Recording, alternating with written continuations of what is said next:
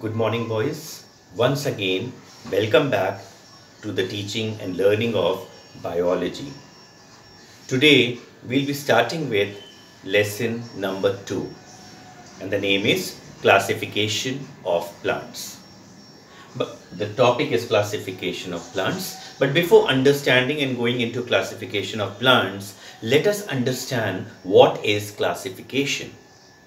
Classification means classifying or grouping organism with similar characteristics in one group. That is the concept of classification. And this classification helps us to understand and study about various organisms which exist in an environment. Now this classification, there are certain advantages of classification. As we all are aware, there are lakhs and millions and millions and millions of organisms, of species of animals and plants which exist. But can we study them one by one in terms of their characteristics, in terms of their properties? So the answer is no, we can't. So we need to study by having a systematic way of studying. And how does it goes on? By organizing them in groups. And this is what is known as classification. So the first advantage of classification is that it helps us in making the study simpler and easier.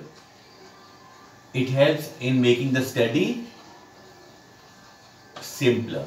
Second thing, understanding about each organism, their evolution means from where they have evolved. What is the basic place from where it has been evolved? Evolution of an organism is also there with the help of classification. And the third is to make the study more systematic. Now these are the advantages of classification. If we classify certain organisms, living organisms, in groups, and if we study the characteristics and properties of an individual group, we will come to know about that will be common. Like for example, I'll give you like classification of mammals. Mammals is a group. It has cat, dog, cow and human. Now, if you see the characteristics, they are all having a mammillary gland. It means the young one is feeded on the mother. They all give birth to the young ones. They do not lay eggs.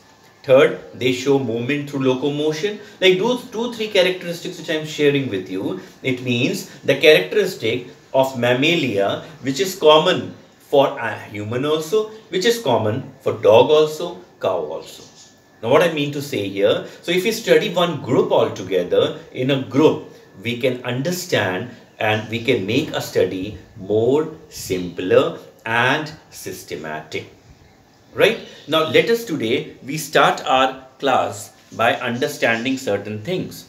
Now first we'll understand how many, like when we talk about classification. Today we'll study about classification of plants. Animals we'll do in the next class. In classification of plants, first we will study, before that we'll try to understand that entire kingdom is divided into how many parts? What are the main division?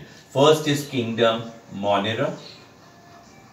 Second is Protista. Third is fungi. Next is Plantae. And last is Animalia. That is the animal group. Now these are the various groups in which the entire kingdom of living organisms, including plants, is divided. Monera, Protista, fungi, Plantae and Animalia. So we'll study the characteristic of every part one by one with examples. So first we will start with the characteristics of Monera. Now when we talk about the kingdom Monera, first and foremost thing is that they are unicellular. It means they have a single cell, they are single cell organism. And the second is they do not have a well-defined nucleus. they do not have a well-defined nucleus, including nuclear membrane is absent. Nuclear membrane is absent. These are the major characteristics of a group Monera. Number one, they are unicellular microscopic organism. Number two, they do not have a well-defined nucleus. The nuclear membrane which is inside which the nucleus is enclosed is absent, and it has the absence of cell organelles, means no cell organelles present. No cell organelles present. It means cell organelles, as I discussed in my previous class, as I told you, cell has various organs, living organs like mitochondria, Golgi bodies, endoplasmic reticulum. Now they are also absent in the group Monera. So these are the characteristics of Monera, and the example is very easy example which you can remember is bacteria and algae. These are the two major examples of the group Monera. Now let us study and understand about some idea about bacteria. Now when we talk about bacteria, we need to understand that bacteria are microscopic in nature, means you cannot see from your naked eye, and more than that, they are prokaryotic. In the cells of bacteria are prokaryotic in nature. They have a well-defined nucleus with cytoplasm. They do not have a fixed shape and structure, and the cell membrane, outside the cell membrane, you have pseudopodia, which keeps on moving, which helps in the locomotion of amoeba. The pseudopodia also helps in engulfing the food and digesting the food inside the amoeba. Now, when we talk about bacteria, bacteria are of many shapes. The first one, we call it coccus. From the name, we derive the shape. Coccus means spherical in shape. Spherical in shape is known as coccus. The second one is bacillus, means rod-shaped bacteria. Spherical is like this, see, sphere in the form of sphere. Bacillus is like this, is rod shape. And the third one is spirillum. Spirillum means that it is having a spiral shape bacteria. Now see, like a spiral. And the last one is Vibrio. Vibrio means comma shape. They are like this. These are the four type of shapes and structures of bacteria. Cocci means spherical. Example is Staphylococcus aureus, Streptococcus aureus. Then bacillus means rod shape. Bacilli, lactic acid bacillus. Bacilli word means it's in a rod shape. Then you have spirillum, spiral, right? Then the last one is Vibrio, comma shape. Vibrio means Vibrio cholerae. It means the shape of the bacteria of cholera is in a shape of comma. Now the next one which we are going to discuss here is about, like we discussed about the bacteria, let us discuss about the other one, that is the structure of a bacteria. Now see, this is the bacterial cell. This is cell wall, cell membrane.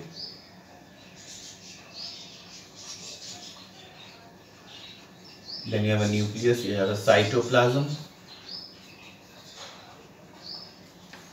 You have a nucleus membrane, you have a cytoplasm. You have a cell wall, this is cell membrane, then you have a cell wall. This is nucleus. Right? This is how is the structure of a bacteria.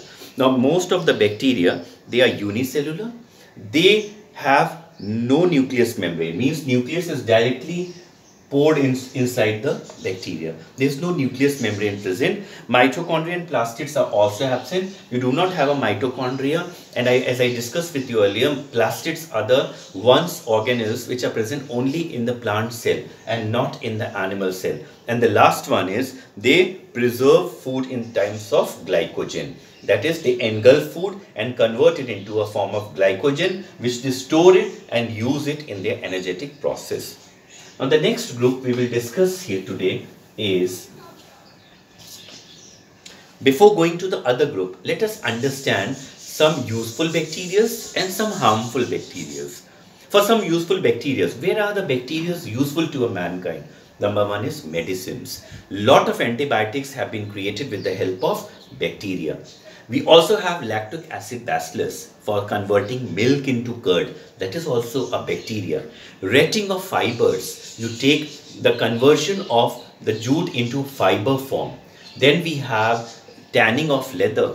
It is kept for a long time. Bacteria act upon it, eat up the rough part or the dirty part and clean up the leather. That is retting. Even compositing. You have compositing, like biodegradable waste. You dump it into the soil. The compositing is done by bacteria. Biogas, which is been after compositing, the gas which is released is biogas. This is also a part or the help of the bacteria. And lastly, Rhizobium bacteria, because this bacteria is available in root nodules of leguminous plants. Example pea. They have a cluster like root nodules. Now when this root nodule bursts open like this, see, the structure is like this. In the roots of a leguminous plant, you have a root nodules. These are the nodules. Now these nodules contain a bacteria known as Rhizobium bacteria. Now this bacteria, when this root nodule, they burst open, they release this Rhizobium bacteria into the soil. Now this bacteria convert atmospheric nitrogen or the nitrogen available in the soil into nitrates. Now these nitrates help in increasing the fertility of the soil. Right? Now these are the useful bacteria. Now some of the harmful bacteria, that's spoilage of food, which is very common. And the next one is various diseases which are caused by bacteria. We suffer from various type of infections like typhoid, you have jaundice. Jaundice is a viral disease. Well, typhoid, you have pneumonia, you have tuberculosis, you have skin infection, you have respiratory infections, so many infections together. Now, let us study about the kingdom Protista.